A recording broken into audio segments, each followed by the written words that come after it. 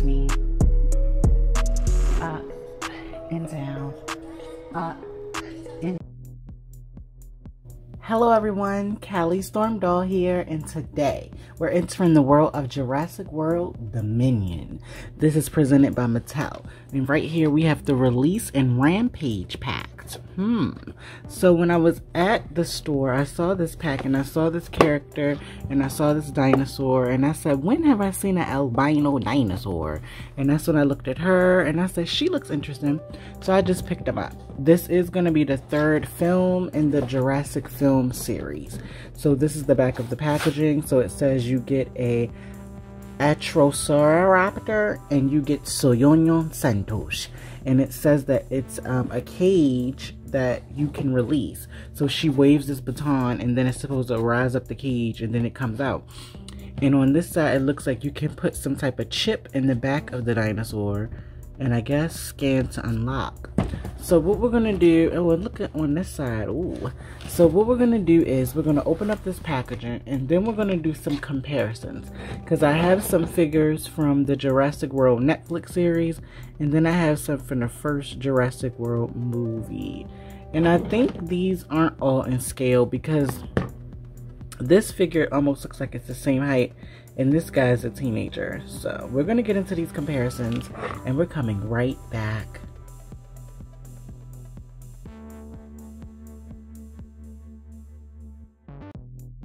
Alright, and we are back and we have Santos and her pet dinosaur out of the packaging.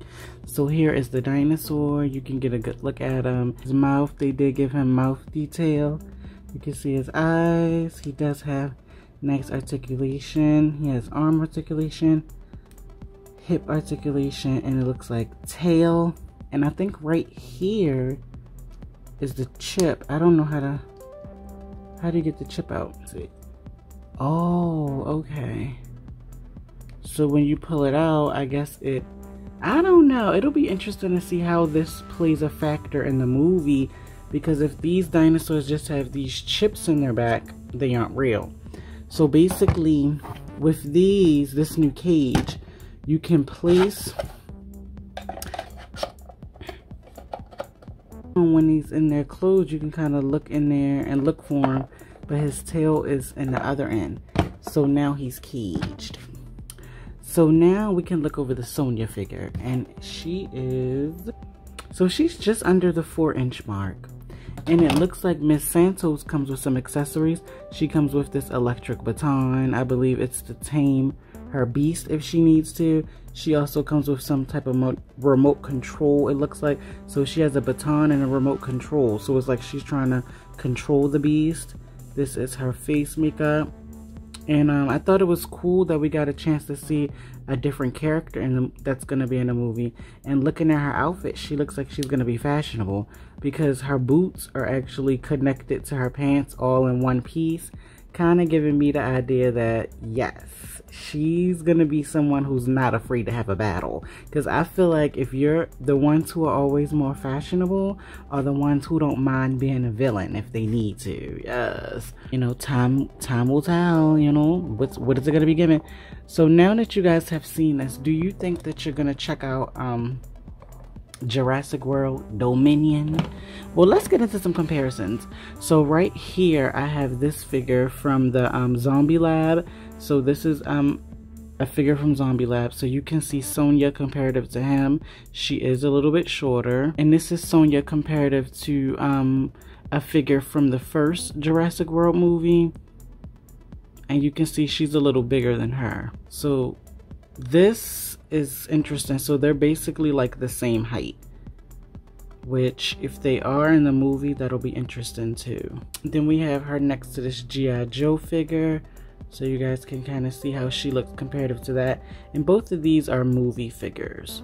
It's compared to some of the kids, and she is a little bit bigger than them. from Camp C from Netflix, and you can see she's a little taller. So overall, I do think it is a cool collection. Right now, this is $19.99 at Target. So if you guys want to check it out, you can go there and get it. And this is my Jurassic World figure collection so far. So you can see the figures I have there from the TV show and the movie. And kind of get into those height differences and comparatives. But this is really nice. So for those of you who have just been looking for a cage, now you have one. And if you want, you don't have to put this one in there, because I brought this other dinosaur out so you guys can kind of see. They kind of are like the same build a little bit, but a little different. But if you didn't want to put him in it, you can put the tail comes out the back part, and then you drop it. But I don't think you could put more than one. Let's see. Oh no, you could. So you can. So right now it's actually 2 dinosaurs in there. So I don't know. It's totally up to you how you want to do your play factor, but it looks like more than one could fit in there. So if you had smaller ones, you could do that. I know some people online were already saying that they were going to get more than one so they could line them up like a bunch of cages and things like that. So I think that's going to be cool. But I want to thank you guys for watching today. Overall, I do think like the paint apps and everything for these figures are really good. I think this is going to be a fun movie. This is action figures from Jurassic World, and this is Dominion. I believe this is the 3rd film in the installment. So if you guys want to check it out, it's coming soon. I want to thank you guys for watching today. If you're new to my channel, like, share, and subscribe. Let me know, what was your favorite Jurassic World movie? So not Jurassic Park, not the Jurassic Park trilogies, just the Jurassic Worlds. And I would have to say, because I haven't seen Dominion yet, out of the ones that I've seen, I would have to say the first one still is my favorite, because I couldn't believe when her assistant got caught up by the bird. You guys remember that? It was the girl had an assistant, and the assistant got snatched up by the bird. I said, oh my goodness. So the first one still kind of stands strong.